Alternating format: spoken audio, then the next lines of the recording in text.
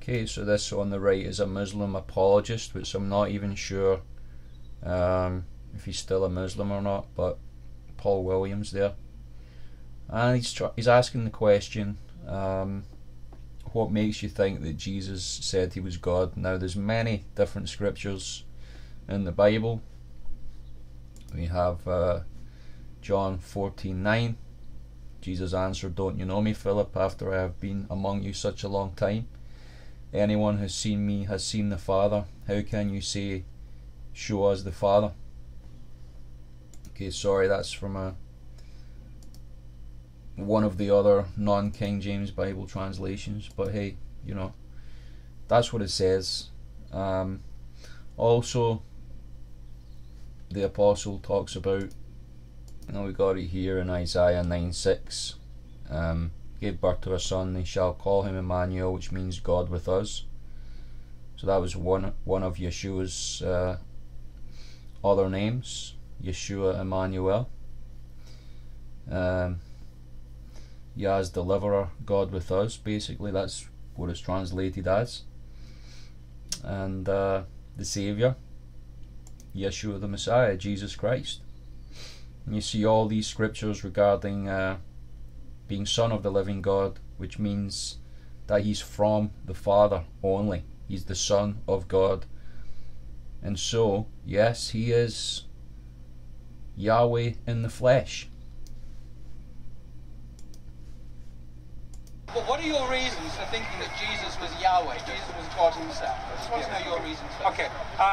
Do you mind if I consult my phone?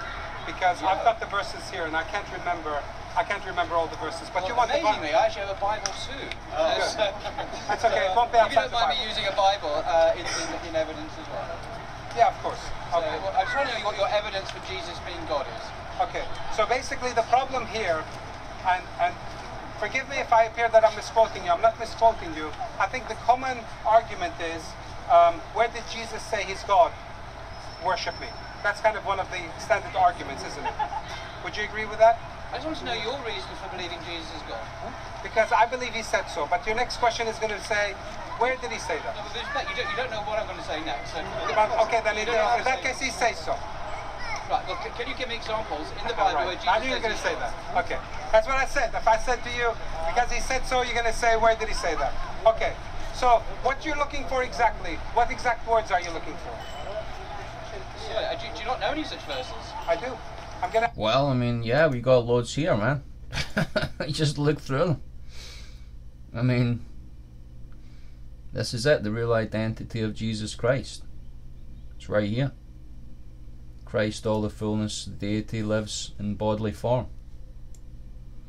So many verses. If you've seen me, you've seen the Father. No man comes to the Father except through me, Jesus Christ. So he is the Son of God, the Messiah, and he is Yahweh in the flesh, according to the epistles of John. That those that say that Yahweh did not come in the flesh is an antichrist, basically.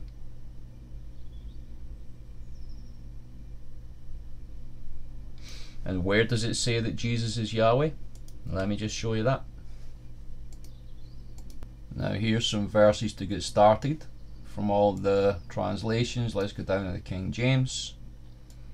Revelation 1:8. I am the Alpha and the Omega, which doesn't mean Yahweh. The beginning and the ending, okay, doesn't mean Yahweh yet.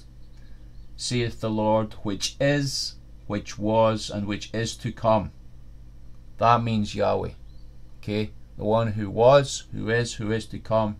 That is Yahweh. I will be what I will be. I am what I am. I'll be what I will be. Okay, he is Yahweh, the Almighty. The Almighty. Every single translation, the Almighty, God in the flesh, right there. Again, verse 4. Grace be to you, peace from him which is, which was, which is to come, from the 7 spirits which are before his throne, and from Jesus Christ, who is the faithful witness, the first begotten of the dead, the Prince of the kings of the earth, unto him that loved us and washed us from our sins in his own blood. Of course, a Muslim won't agree with this part, but according to the Torah, you can't have forgiveness of sins, you can't have remission of sins without the shedding of blood. Now, you might call this Judeo-Christian theology here. Just pulled this up randomly. So this is talking about in Hebrews 9:22, without the shedding of blood there is no forgiveness for sins. Here we see in Leviticus 17:11, for the life of the flesh is in the blood, and I have given it to you upon the altar to make an atonement for your souls, for it is the blood that makes the atonement for your soul. So that's what Jesus Christ did for us on the cross at Calvary. Very simple.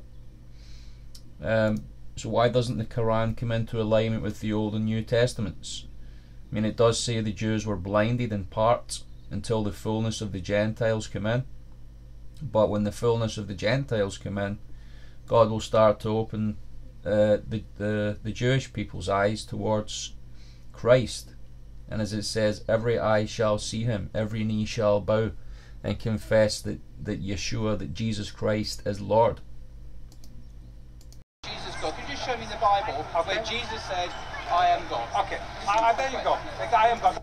See, the thing is, even if you show the guy what it says, and Jesus says there's no way to the Father but through me, so you got to accept Jesus as the high priest in order to get to God, in order that he is the one who makes atonement for your soul.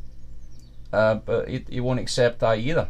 So neither will this guy accept who Jesus is, the Son of God, nor will he accept that he's the high priest, and this is what Jesus came to do. It's very clear that that's what born again Christianity is. Now, of course, the Quran says that you should study the Torah and the Gospels. So what gospel is it that the Quran is preaching? It doesn't preach any gospel whatsoever.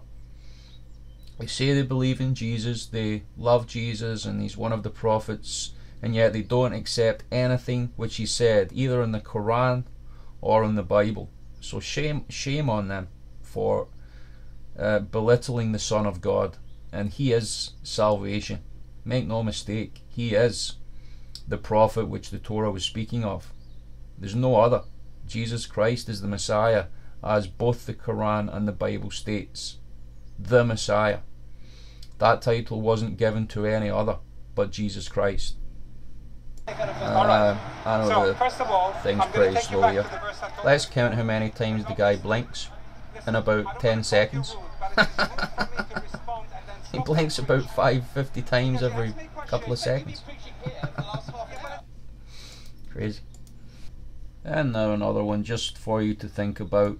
This is from John 8:24. Jesus basically saying, unless you believe that I am he, you shall die in your sins. It's a small commentary in one of the translations here.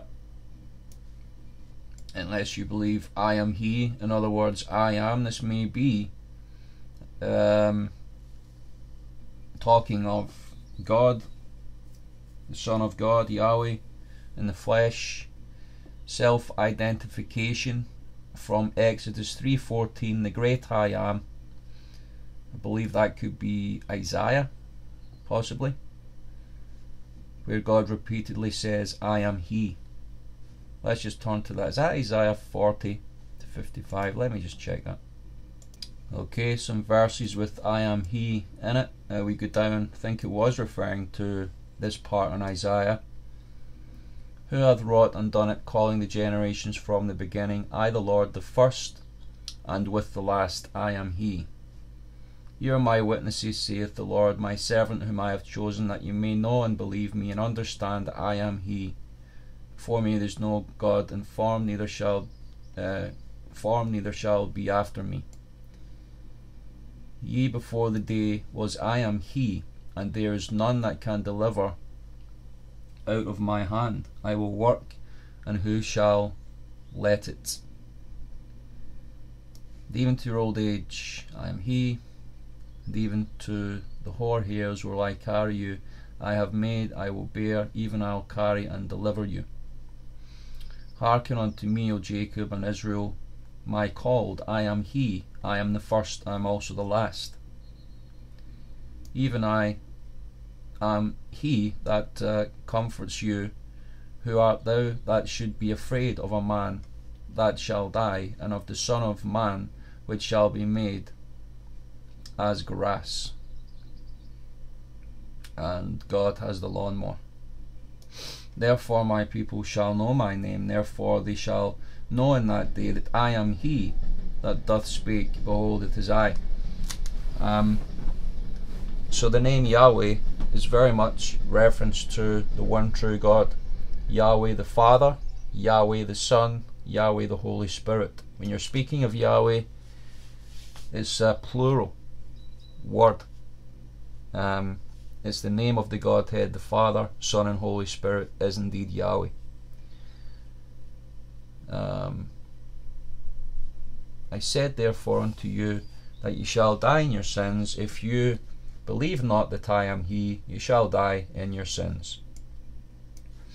Then Jesus said unto them, When ye have lifted up the Son of Man, then ye shall know that I am he, and that I do nothing of myself, but as my Father has taught me, I spake these things. Some said, This is he. Others said, He is like him. But he said, I am he. Now I tell you before it come, that when it is come to pass, ye might believe that I am he. They answered to him, Jesus of Nazareth. Jesus said unto them, I am he. Judas also, which betrayed him, stood with them. As soon then as he said unto them, I am he, they went backward and fell to the ground. Jesus answered, I have told you that I am he. If therefore you seek me, let these go their way. Hallelujah. Acts. To him said the Lord in a vision, okay, behold, I am here, Lord. Well, okay, that's not talking about Jesus. Okay, then Peter went down to the men which were sent. Okay, behold, I am he, whom you seek, and the cause of first to come. That's Cornelius. Revelation, this is Jesus speaking. I am he that lives and was dead, and behold, I am alive forevermore. Amen. And have the keys of hell and death. So you believe in the Gospels, Muslims, yet? This is Jesus is the gospel. Unless you believe that he is the Son of God, you shall die in your sins according to his own testament, his own testimony. Now you can believe in any prophet you want, but unless you believe that Yeshua, that Jesus Christ is he, the Son of God, the Messiah, you shall die in your sins. And this is talking to the churches who have fallen into sin.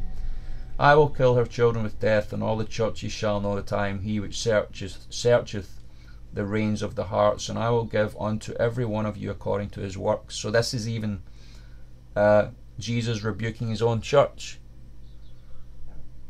You know, if there's Christians that are going to be rebuked like this from their master, what do you think it's going to be like for those that reject Jesus Christ as the Son of God and the Messiah? Think about it.